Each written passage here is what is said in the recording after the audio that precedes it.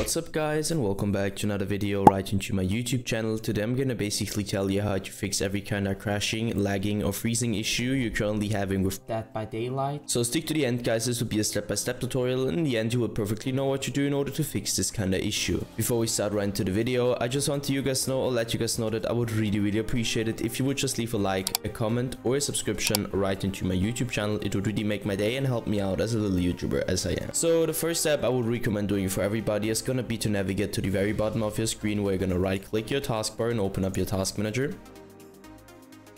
The next step is gonna be to navigate to the top left corner of your screen, clicking onto processes, and once you click processes, I want you to simply end every single task which is currently running and has nothing to do with Windows, obviously. So two reasons for that. First of all, too many applications, too many background processes, too many programs, too many games running at the same time on a low-end or bad PC will cause crashing, lagging or freezing on the long term, because your PC can't handle that anymore. So just trust me and end every single process.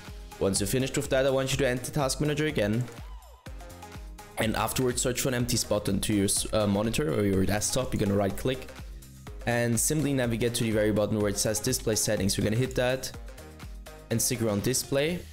And the first step is going to be to identify which your main monitor is, and obviously this just applies if you have more than one. So you're going to hit identify and identify it. Once you're done with that, scroll down, go to scale and layout, where I want you to change the size of text tabs and other items to 100% as recommended, and the display resolution should be the same as in game. So for example, if you have an in-game 1720 by 1070, I also want you to apply this to your display resolution. Once you're finished with that, simply end this task. Navigate to the bottom left corner of your screen, click into the Windows symbol, open up your settings, navigate right onto Update and Security, and stick around Windows Update, where I want you to click into Check for Updates. So once you're finished with that, end this task.